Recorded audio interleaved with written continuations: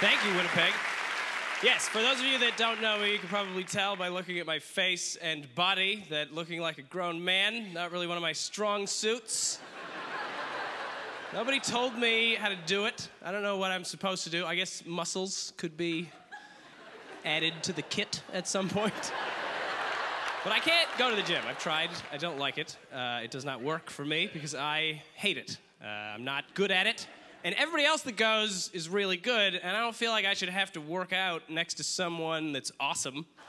But don't get me wrong, I don't hate these guys. I feel bad that I'm in their way, right? They all came with a plan and a protein shake and a tank top and a notepad. What are you writing? Everything was heavy, again.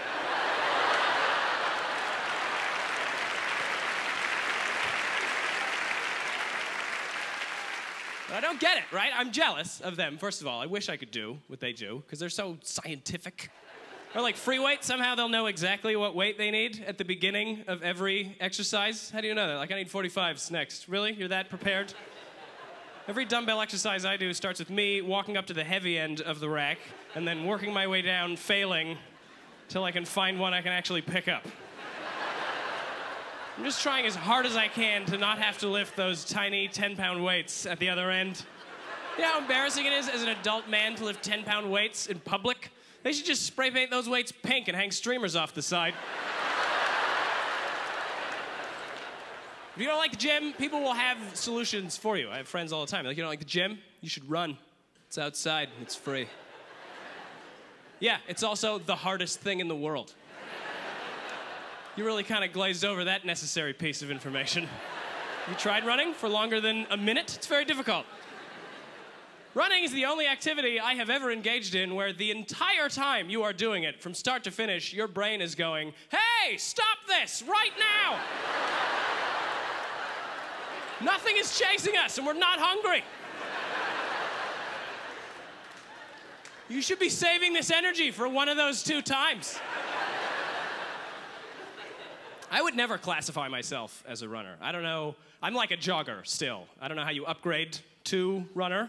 I know that you don't want to be a jogger, though, because everything bad in the news always happens to a jogger. You always hear a news story like, a tree fell over on a jogger today. Any runners hurt? No, they ran out of the way.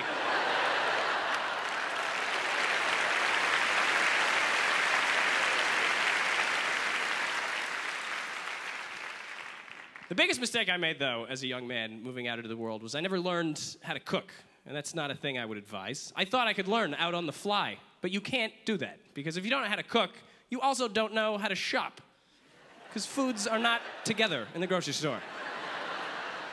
Did you guys know that? The grocery store is a place where someone has disassembled foods and hid the pieces all over a building.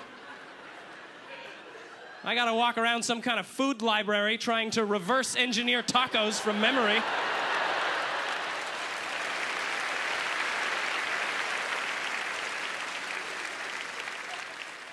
Dating's a hard thing to figure out as well. I like to say I'm pretty good at it now. I think I've figured out how to date properly. I'll pay for things on a first date. That's a thing I learned. I know that a lot of guys still get upset about that.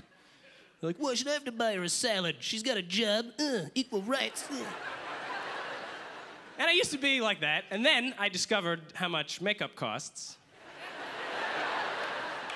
And now I will pay for everything all the time. But guys are so ignorant to the fact that makeup exists, and it's your fault, because you keep it a secret. It's usually the answer to all the stupid questions we have about you. Like, I love when guys are like, "Why is she taking so long in the bathroom?" She has to build a face in there.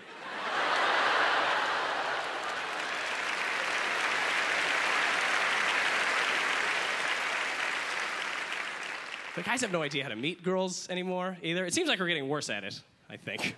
The nightclub is a shining example that guys are the stupidest. The fact that we fall for their model every single time. Because it happens all the time. Young guys will go to a nightclub, we'll stand in line, we'll see 20 hot girls go in for free, and then we'll be like, "Can we go in there?" I'm like, "For you? $15.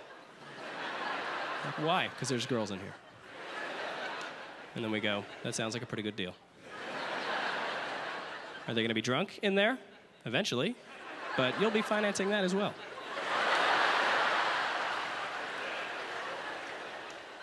But I think the weirdest thing is sometimes I'll go to a club and I will see a couple together at the nightclub, which is weird because get the hell out of here.